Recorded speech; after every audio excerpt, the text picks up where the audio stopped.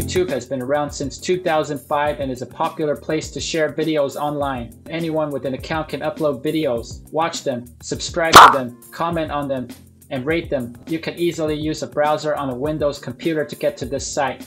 But some users are reporting that YouTube videos won't play on their PC. If you're experiencing this problem, here are the solutions that you can do. In this case, the first thing you should do is clear the browser's cache. This will get rid of the browser's temporary files, which could be broken and causing the problem. Here is how to clear your Google Chrome browser's cache. Open Google Chrome. Click on More. This is the three vertical dots located on the top right of the browser. Google Chrome. Click on More Tools. Click Clear Browsing Data. Choose a time range. Make sure to check the boxes for cookies and other site data as well as cached images and files. Click Clear Data. If the problem isn't fixed by the steps above, check to see if a new browser update is available.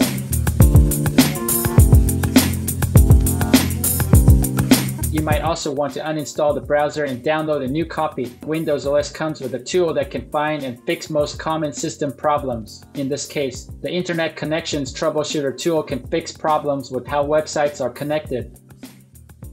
Click on the Start button. Click on Settings. Click on Update and Security. Click on Troubleshoot located on the left pane.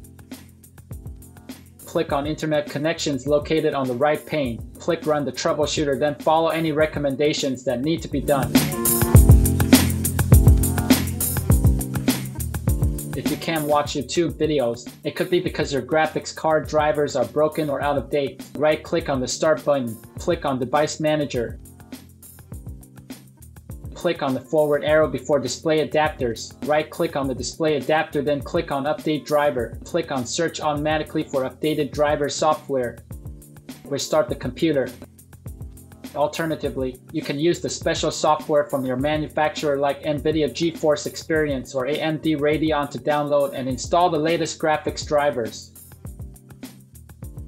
That's it. If you think that this video is helpful, we would appreciate it if you can leave a like, subscribe to our channel, or share this video to your friends. This can greatly help in making sure that Google's algorithm can find and recommend this video to others.